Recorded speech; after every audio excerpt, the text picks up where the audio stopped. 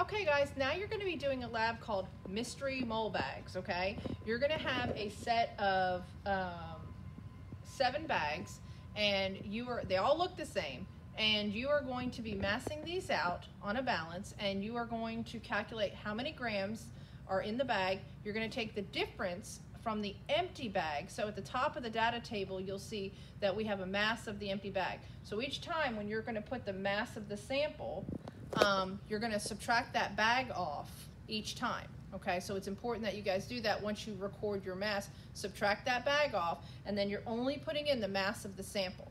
Okay, you just got done talking about how to convert from grams to moles, moles to grams, right? So in this particular exercise, this one's going to be a little different because what you're doing is you're actually calculating the molar mass. Okay, so you're trying to find the molar mass of the sample.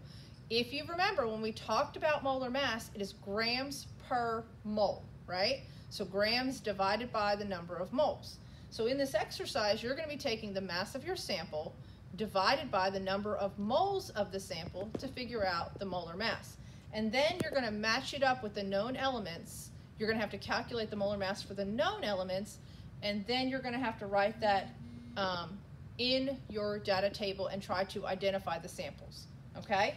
So now you will see this, what I'm holding up right here, this is an introduction, and it basically gives you a lot of information about molar mass and how things were calculated and things like that.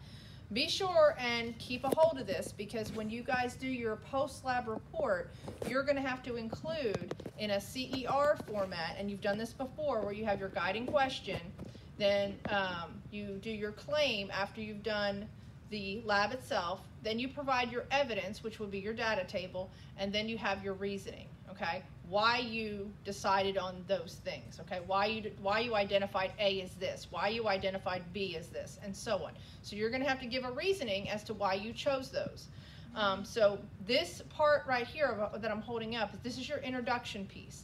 This will help you with your reasoning, with your statement, okay? Writing it, because it's going to ask for some science background stuff that you already knew. Remember, we talked about that. Now, here's your handout that you're going to get in the Google Classroom Drive, okay? This is your data table that you're going to record the data that I'm going to get ready to weigh, and we're going to show you. This is what you're recording your data in. As you notice right here where it says mass of empty bag. So each time you do this, you're going to have the mass of your sample, but you're going to have to take off the mass of the empty bag, okay? The last sheet that you will see is this is the sheet of the known compound. So these are actually what's in these bags, okay? The known sample. Then there's the formula. So you're going to need to use the formula and calculate the molar mass of each substance. This is what you're going to use to compare to the data that you collected here.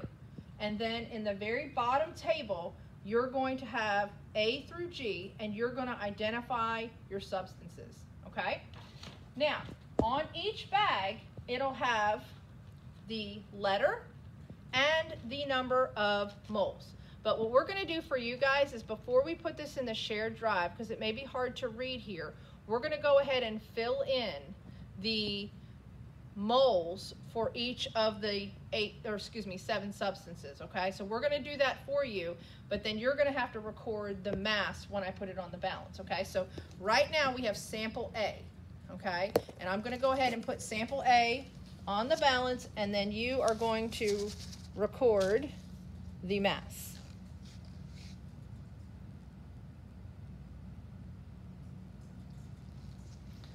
Okay?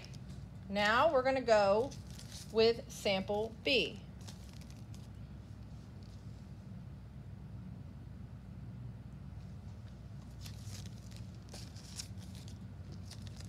Now sample C.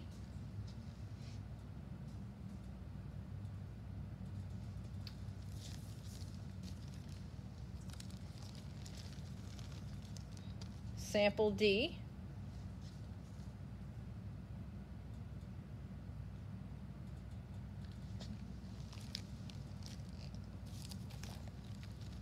Sample E.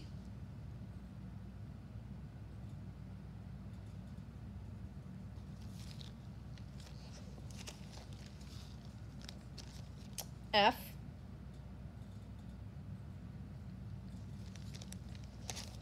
And and finally G.